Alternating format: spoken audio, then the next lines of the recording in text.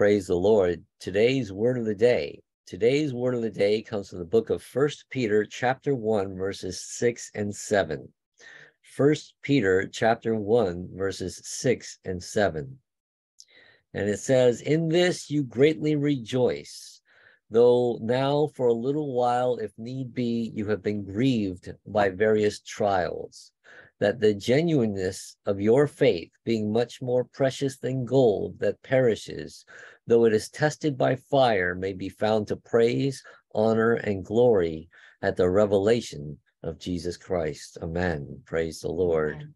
"In this you greatly rejoice, though now for a little while, if need be, you have been grieved by various trials, that the genuineness of your faith, being much more precious than gold that perishes, though it is tested by fire, may be found to praise, honor, and glory at the revelation of Jesus Christ." Amen. Amen. Praise the Lord.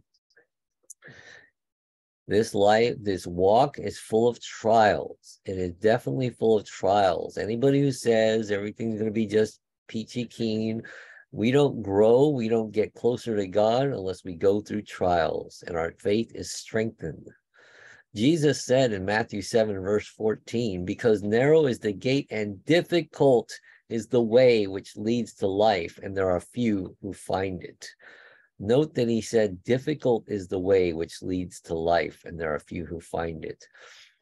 We want to be comfortable, we want everything, but that we got to go through the fire to be purified, to be sanctified, to get rid of the things in us that need to go. It is part of the walk. James chapter 1, verses 2 through 4, "My brethren, count it all joy when you fall into various trials, knowing that the testing of your faith produces patience. But let patience have its perfect work, that you may be perfect and complete, lacking nothing." Psalm 34:19, "Many are the afflictions of the righteous, but the Lord delivers him out of them all." Amen. Praise the Lord. It doesn't say, everything is smooth here. Many are the afflictions of the righteous. The righteous are those who put their trust in the Lord, but the Lord delivers him out of them all. Amen. And other verses coming to mind that I don't even have here is, "Through much tribulation that we enter the kingdom of heaven."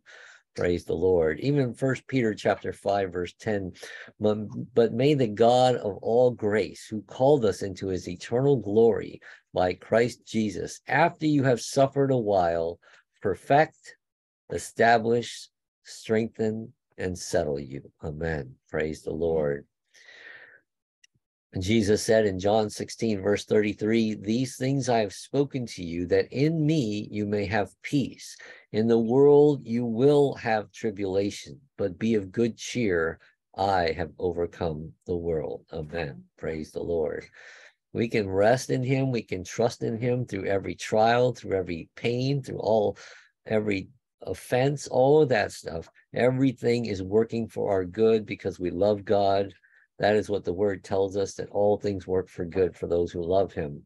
And so we may not understand it because his ways are far beyond our ways, but we can trust him, and we can trust him with our loved ones as well. Praise the Lord.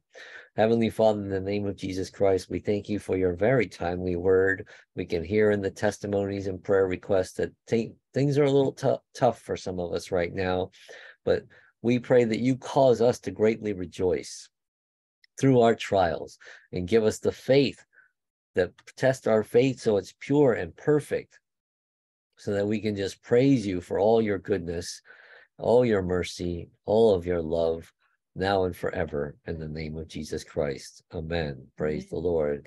And that is our word of the day. Praise the Lord. Amen.